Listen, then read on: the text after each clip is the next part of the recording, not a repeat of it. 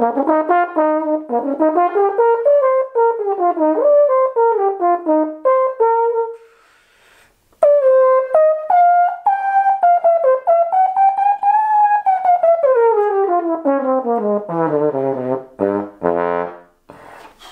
played the bass trombone for the last 5 years, I'm not really used to playing this kind of stuff. But anyway, in today's video, I want to talk about this little guy here.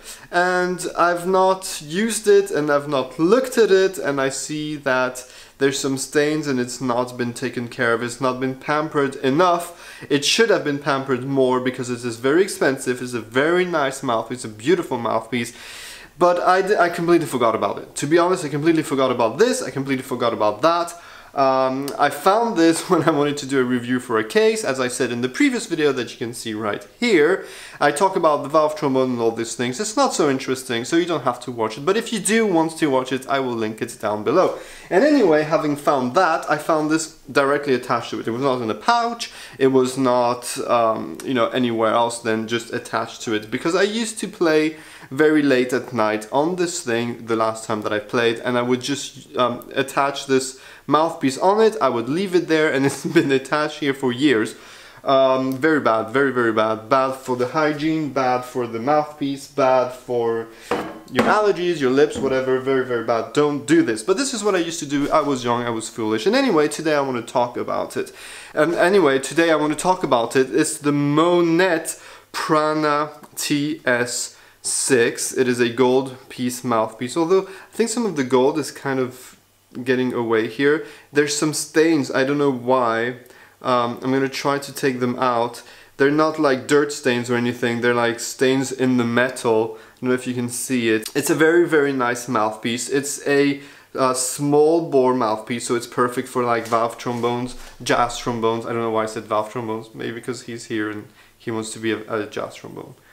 But he's a jazz trombone. But anyway, I want to tell you why I bought it. 350 plus euros for a mouthpiece, because I had to ship it from America, of course. Oh no, I didn't. I bought this in The Hague, in Den Haag, in Holland. So I didn't have to ship it. So it was basically 350 euros, which is approximately $380, I guess, $400. I don't know. The dollar was stronger back then because, you know, America was stronger. I'm joking, or not, I don't know. I don't want to be political.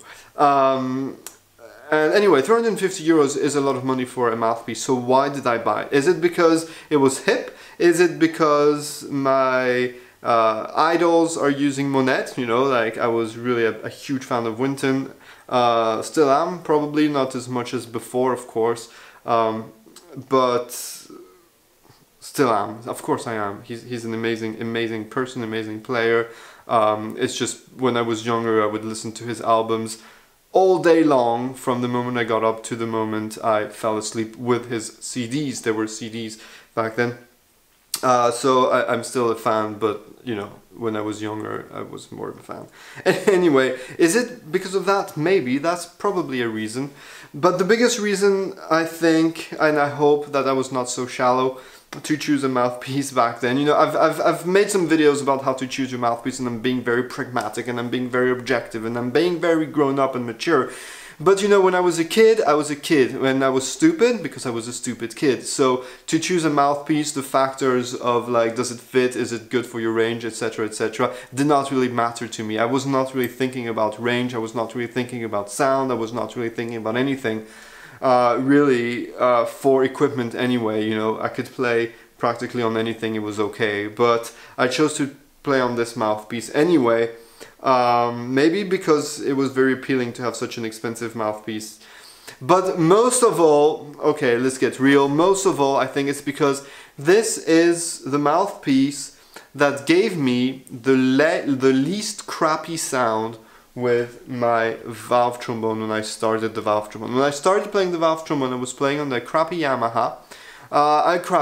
You know, it's an okay instrument for when you begin, but I had very high standards in the sound conception in my head, playing euphonium since the age of 7, having played with some really amazing players, I had this really beautiful sound in my head that I could not reproduce on the valve trombone. And you could say, yeah, that's because the valve trombone is a shitty instrument. And I could agree with it, but anyway, I was very stubborn and I wanted to play the valve trombone.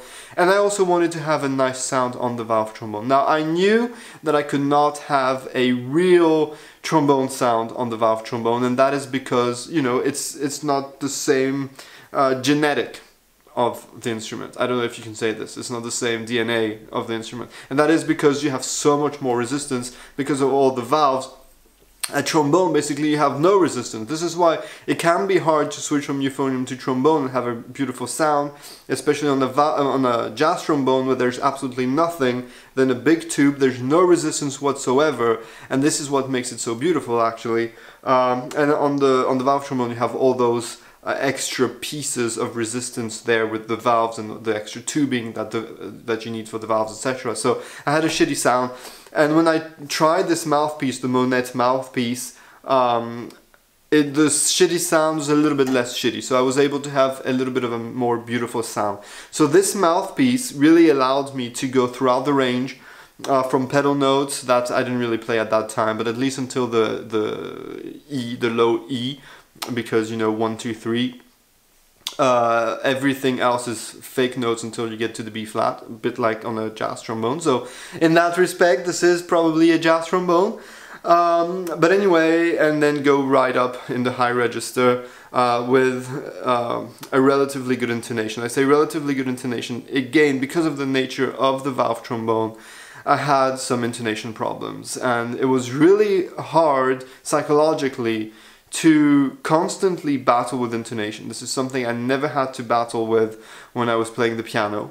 I'm only kidding. This is not something I rarely had to battle with when I was playing euphonium, because I was playing on a very in-tune instrument, and on euphonium, you know, it's a soft brass, it's very, very conical, not cylindrical at all, so it's easy to go out, and the intonation is usually very good.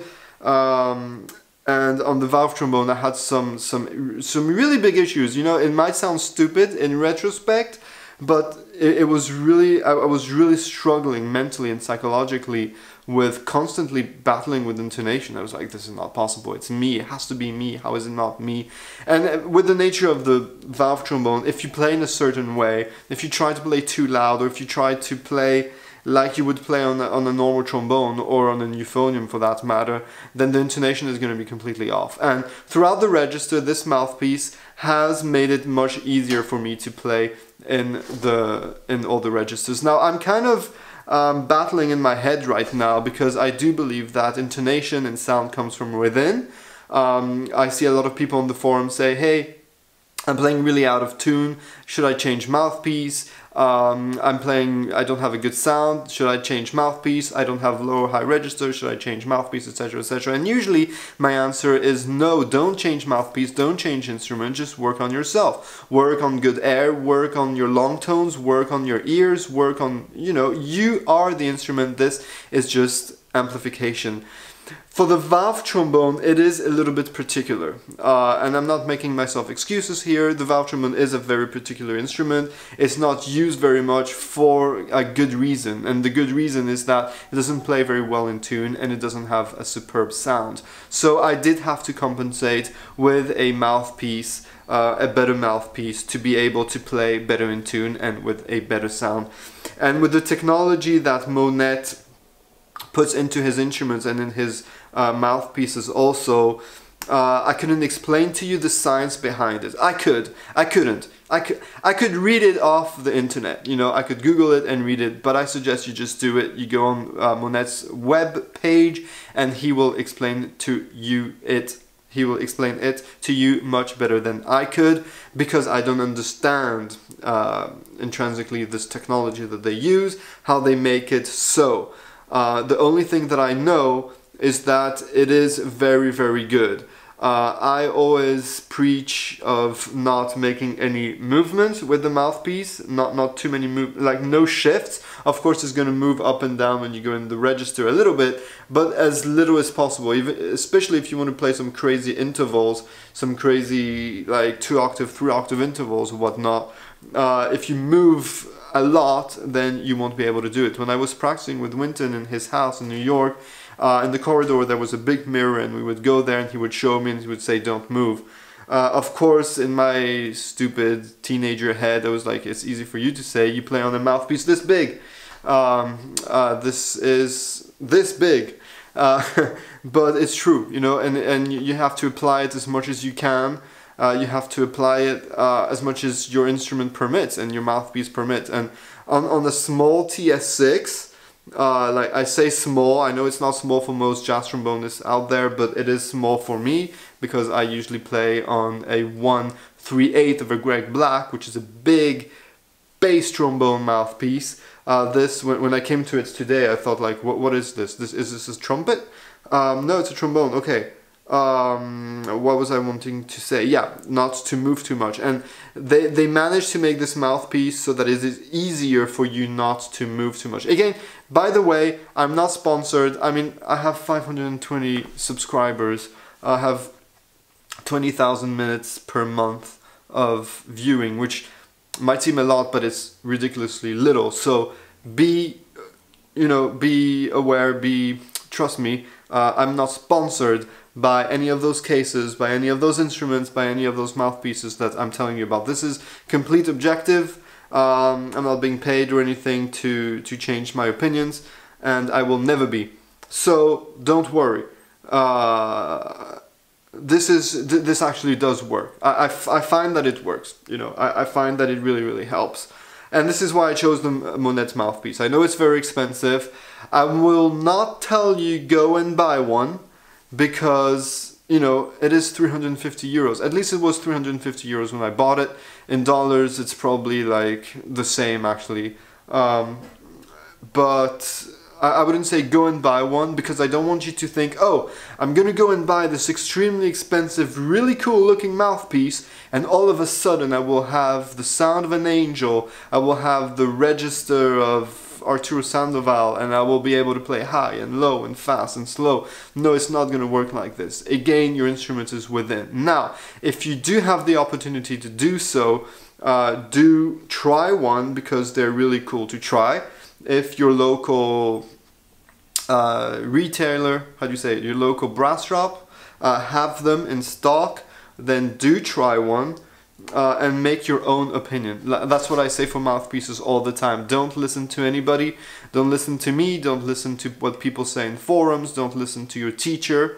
Yes, don't listen to your teacher. Unless you're a real beginner and he can really see. But usually choosing a mouthpiece is so personal. It's so personal. Your teeth are different. Your mouth is different. Your embouchure is different. There's so many factors that make this the most personal piece of equipment that you will ever own. It doesn't matter your instrument. This is the most personal piece of equipment, and only you can decide what feels good. And only you can decide what feels comfortable, and only you can listen and can hear what you prefer when it comes to a mouthpiece, especially if you're a little bit more advanced. And you know, if this is the first mouthpiece that you buy, obviously ask a professional, ask your teacher, ask someone. If you're a little bit more advanced and you can have your own opinion, that would be better. And yeah, that's it for today's video. It's already been much too long. I blabble a lot. I'm not really sure why. It's Saturday. It's raining outside, and I don't want to do anything else than film some reviews of mouthpieces and cases. So I want to stay here for a little bit longer. Only kidding. Thanks for joining me. If you've enjoyed this video, please put a thumbs up. If you've not done so already, please subscribe to the channel. And I will see you very soon. Take care. Bye.